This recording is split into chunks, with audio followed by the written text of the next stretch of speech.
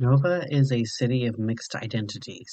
A former Roman fort turned into a Gothic town before switching between the Romans, the Galli, the Goths, and even the Danes a time or two. It is reflected in the architecture, the food, the art, the language, and even the way people celebrate their holidays. In Nova, you can buy Saturnalia wine before going down the street to pick up a tree, and then get pictures with Yule cats, elves, Tomte, Father Christmas, Saturn, Odin, and Jesus of Nazareth, Mary Lloyd, or even Odin's horse. Or at least costumed actors pretending to be them, but the spirit lived on, and it is enjoyed in modern Nova traditions mingling with each other, so families may be celebrating in unique ways that they don't think about the source of where it comes from. Nova looked very different a century and a quarter ago. At that time, it was an industrial city of growing industrial strength and also growing danger. At that time, the snow that fell was gray with coal, the factories worked 6 days a week, and holidays were an extreme rarity for anyone, so many traditions were left behind. Not forgotten, but put away as families did their best to make through the harsh industrial winters. During these times, industry was king. Full-time work was for the whole family. It was a rough time to be a child. Infant mortality skyrocketed, working while pregnant around dangerous chemicals, industrial accidents, or even good old-fashioned dangerous people could wipe out entire families during the industrial age.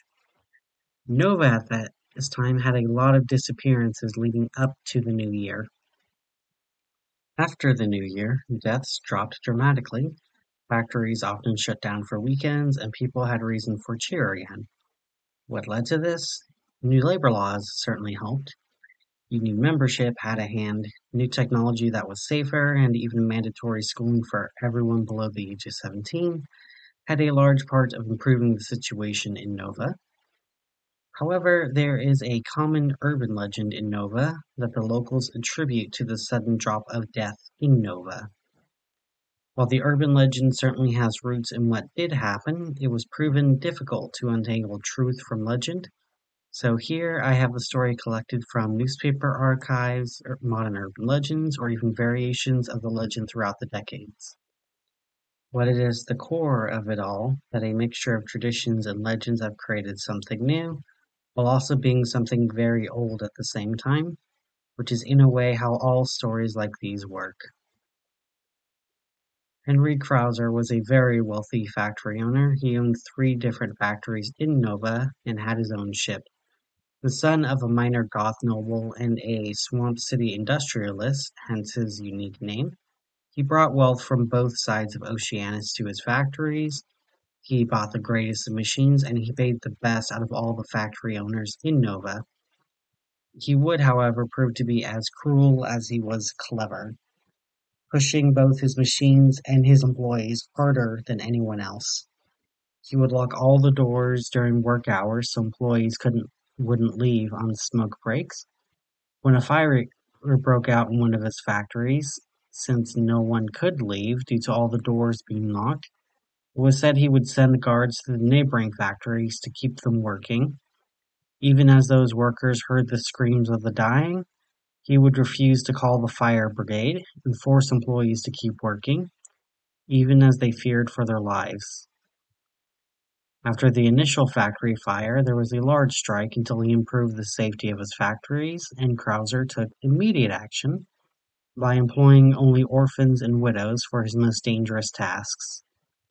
He believed that if he only employed people that had no family left for dangerous tasks, there would be no complaint about their inevitable injury or fatality. He believed in his right to money and the right to endless growth. As December started to come to a close, his workers begged to have the 25th off. Quite a few of his orphans and widowed workers were Christian or lived in Christian orphanages and workhouses. They wanted the day off to celebrate and rest. While Krauser, ostensibly, celebrated Saturnalia, he gave his employees no days off with the exception of Sunday. He didn't even give himself a day off from counting his capital and his coins. Both Christmas Eve and Christmas both fell on a Friday and Saturday that year, respectively, so while most of Nova stopped, or at least slowed down from December 21st to January 1st, Krauser's factories only sped up as he wanted to increase his inventory. His sales to Albion, the Southern cities, the Middle Kingdom, and even Gaul all had proven very profitable that year, and he knew that demand would surge again after January 1st, so even by his standards, he took shortcuts. He had children fix machines while they kept working. He had people work through their lunches and supper, working nearly to the bone, oftentimes letting blood mix with the fiber, letting human bones smelt it with the steel, and letting human tears brine the pork. Anything, as long as he made his money. One night, on Christmas Eve, he had two deaths in his factory, a young boy and a young girl, both suffocated in an oven.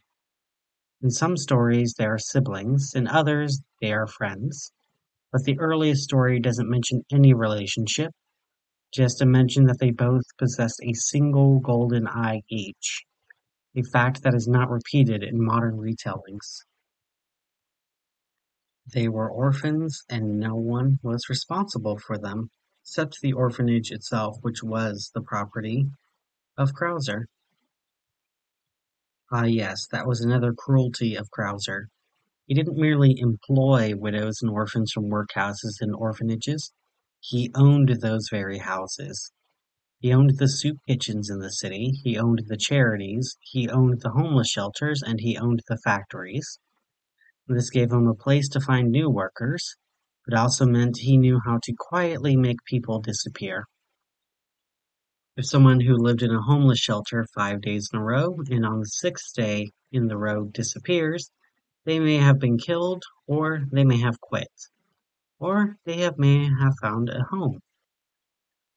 If an orphan disappeared, and if anyone did ask about it, was really easy to produce paperwork showing they got adopted by a distant relative or even a friendly family. Someone got ill, he owned the factory, and it was either his charity that would foot the bill, or he would stick them with unpayable debt. The churches and temples, he patronized them all, and his donations kept them open. So even if they weren't directly controlled by him, they did not want to bite the hand that fed them. He was practically untouchable, and these deaths were going to be more of the same. He could give and take away at will, and he would often take, and he would only give when giving would cause more pain than taking. However, because it was Christmas Eve, Henry Krauser could not get rid of the children's body in a normal manner. In that day and age, physicians, doctors, and medical students needed fresh bodies to study. Medical science was not new, but anatomy certainly was still an infant science. Rarer bodies like children, those were worth even more, especially if they could get it without legal trouble.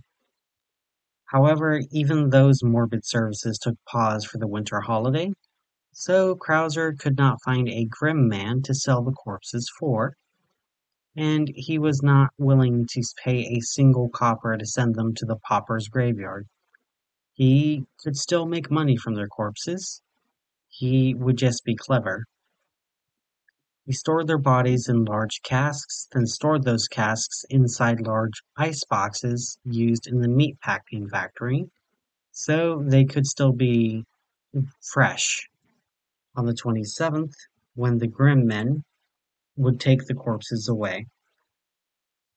However, there was a mix-up at the meat packing plant.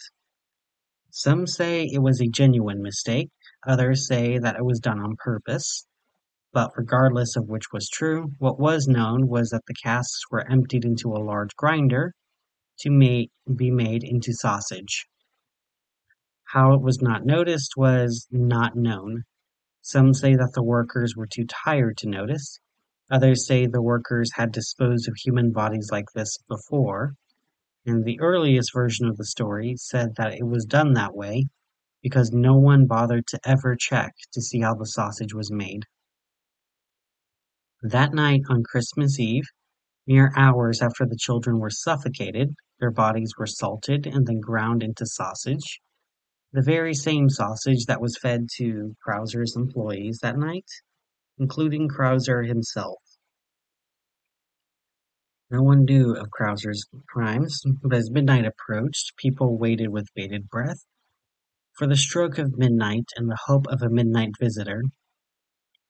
Even as an adult, the traditions and hopes and dreams that shape you have an impact as an adult. Some workers still did find small things out of hope of a miracle. They left shoes out, hoping to find new coins in them. They hoped for gifts underneath their trees, or that their drying stockings would have gifts in them. Even in places as dark and grim as this factory, hope persisted and it was fed. In the workhouses, small gifts were often exchanged and small items made their way in. Sometimes it was from the others, but it was still a great kindness. Sometimes it was a gift from a church or a charity who wanted to bring happiness to Nova, and sometimes no one knew where the gifts came from, truly, but everyone had their hopes and hearts still lit by that flicker of proof in their hard lives. What no one expected was for something to visit the factories. All of the factories on the same night, all within the same few hours between midnight and 4 a.m. During those 4 hours, power, steam, and heat was no longer available to the factory. No matter how hard people tried to shovel coal into the fire wouldn't burn. No one could leave the factory because the blizzard outside got so bad that anyone who tried to leave would freeze solid mere steps away from the doors. The telegram and the newly added telephones didn't get any useful responses. The telegram would only tap in a tune of a hymn. The telephone would only ask them questions like, "Have you been nice or have you been naughty? I see you. I know what you've done." And most disturbingly, "He's coming to town." No answers seemed to get any useful response. The machines couldn't work, no matter how much Krauser's men tried to make them work. People grew cold, being unable to start fires, and huddled up in the darkness as the next part of their nightmare began. The tales vary.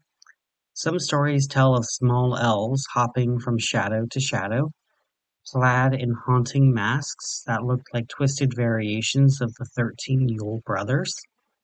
These elves would haul random people into the darkness, screaming, never to be found again, not even a body left behind. Others tell of 8 skeletal horses with many bells and ribbons that rode through the blizzard, circling the factory and speaking with the voices of seductive women with Kimru accents.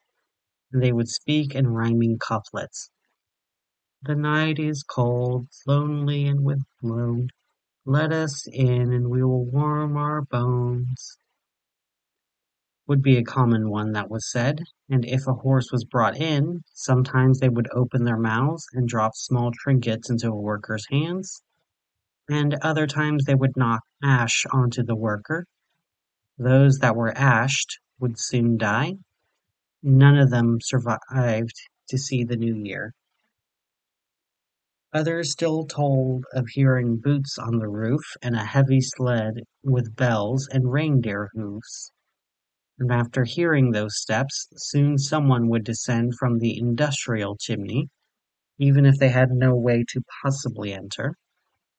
And even in the tales that tell of the Christmas man, they vary wildly. Some tell of a jovial, rosy-cheeked man dressed as in a warm red cloak, with a fat belly, white bushy beard, and a large sack behind him, giving small wrapped presents to the workers and to the factory guards. He would leave them only a small piece of coal. the only coal that would burn that night to keep them warm. Others tell of a Christmas man dressed in blue, and he too was bearded, and he smiled. However, he was not fat, but well muscled as a warrior, carrying with him a spear and two crows that spoke in tongues that dared anyone to get close. One eye was covered, and the other was as cold as the blizzard outside. He too left gifts for the workers, gifts that would bring joy to those that it was given to, and it would bring grief to those that took them. And yet others told of a Christmas man that wasn't a man at all, but far closer to a bipedal goat, nearly 3 meters tall, yellow goat eyes, a mouth that bleated often, and whose fur stank like a barnyard, a cruel creature that carried a cage on its back and a bundle of sticks in its right hand, which it would use to inflict red marks on some, and for others they were stuck inside the cage on its back. When it took enough, it dragged them away as it crawled up the chimney. The oldest story, the story shared by the secretary of Krauser mere days after the event, and the one I am inclined to believe differed the furthest from everyone else's in every telling. The secretary told of a man walking in from the blizzard, a man with a white beard, black leather, and with a cane of bone and a leather necklace with a bird's skull on it. When the man walked in from the storm, he grabbed the workers by the necks, one by one, and he would smell their breath. If he didn't like what he smelled, he would let them go. If, however, he liked what he smelled, he would smile, a smile that was as cruel as it was wide, and the winter man would produce a knife and slice at the stomach of the one he smelled, and he would store their stomach in a sack he carried behind him. Nothing anyone tried to do to kill the man would work. Any who tried to stab him, bludgeon him, or even shoot him would be grabbed by him, and they would have their necks slit whether or not he took their stomach. Those who ran froze in the blizzard, and he would take their stomachs anyway. Even those who hid he was able to find. Any lucky blow or trap that managed to hit him didn't so much as slow down this old winter man. By the time he made his way to my office, he smelled my breath and tossed me aside. I faced the office doors as he opened them, and Mr. Krauser fired a blunderbuss directly at the old man.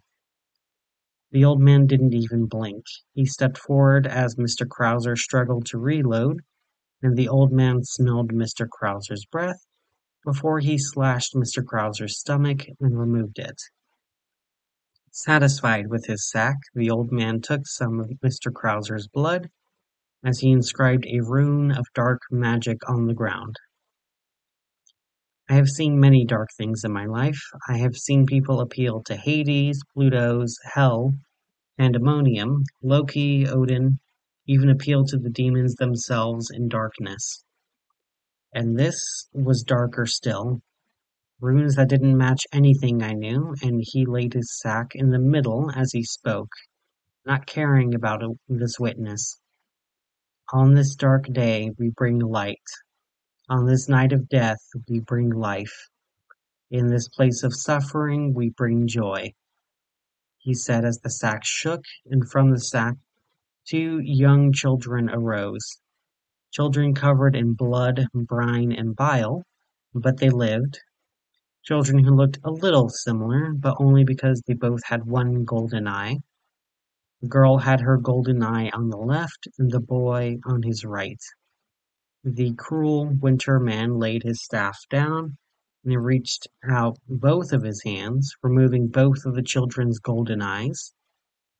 Not thinking, I ran forward to tackle him to the ground.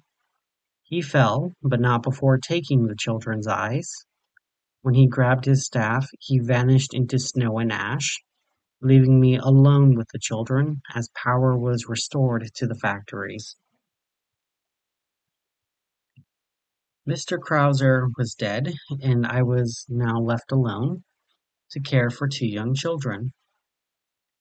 Thankfully, I was able to take care of them until help could arrive, and I am already in the process of adopting them. The boy is Dexter, and the girl is Sinestra. They shared their story with me about how they suffocated in the ovens, and how they remembered their bodies being moved into dark casks that grew cold before being filled with brine and then ground up and eaten. They were aware of it all, feeling all of that pain, and they suffered because of it. Mr. Krauser was cold and cruel to them, and that I am certain of. However, with all of the tales going around town, people believed that there was some kind of justice done here. People saying that the Christmas man brought these children back to life as a kindness. People saying Odin brought them back and took an eye as payment, and even a few who said Krampus brought them back. However, they are all quite certain that whatever happened, it was done as a cosmic balance of naughty and nice. However, that man from the blizzard was not a good man. He did not leave some alive out of kindness. He didn't only gut the naughty ones, he gut those that had children's sausages inside of them. It just happened to mostly be Krauser's guards, because the guards get the best food. He didn't kill Krauser for being cruel, and he didn't bring the children back because he was kind. There's hundreds of dead employees every year, and no one stood up for them. He didn't bring everyone back. He brought back these two.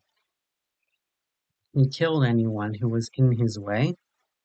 He only brought them back because he needed their eyes. What for, I do not know.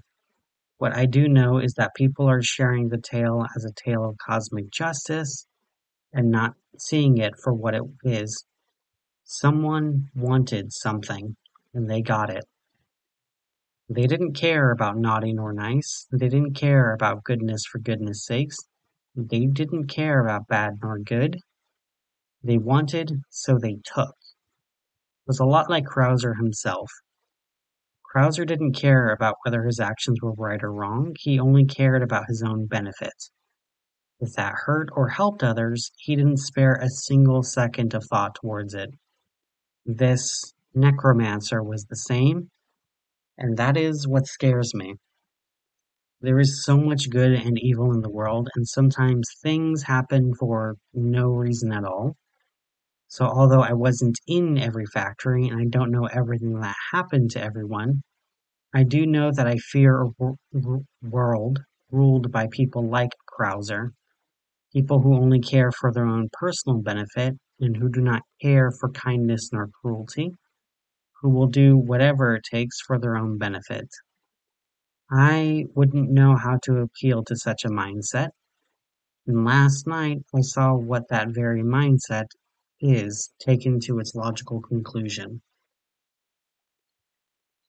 Both Dexter and Sinestra would live long lives, and they would share their own story to anyone who listens, and it is widely agreed that ultimately justice was done that night.